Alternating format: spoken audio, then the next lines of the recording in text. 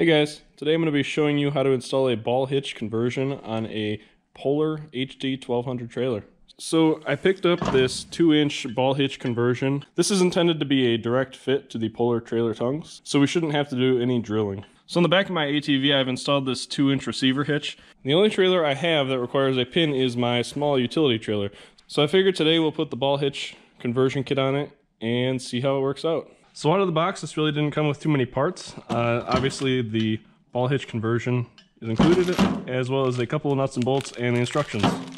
The only tools you should need to install this kit is a 14mm wrench and another 14mm wrench or a socket the same size. So the first bolt that I grabbed here has a spacer on it. This spacer is intended to go in between here where the pin would normally go. This way it won't pinch in.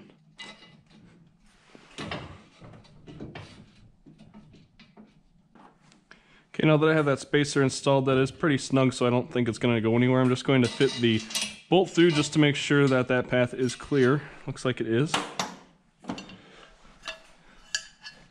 Then I can take the ball receiver and lining up the front hole on the receiver for the top bolt. I have a bolt and a washer.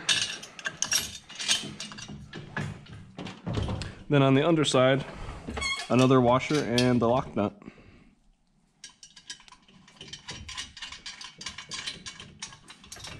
And I'm just going to leave that loose for now. Now taking my second bolt, I'll run that through the side here. And on the other side, I'll just install my washer and lock nut. Alright, now that I have both of my bolts started and everything is fitting just right, I'll come back in with my wrenches and tighten these down.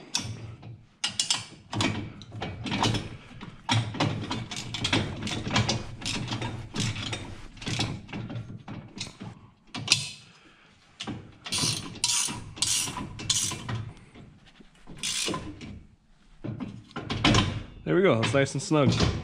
And finally, the last thing I'm going to do is just come back with a little bit of general purpose grease, and I'm just going to coat the inside of the ball hitch there just to make sure there isn't going to be any excessive wear.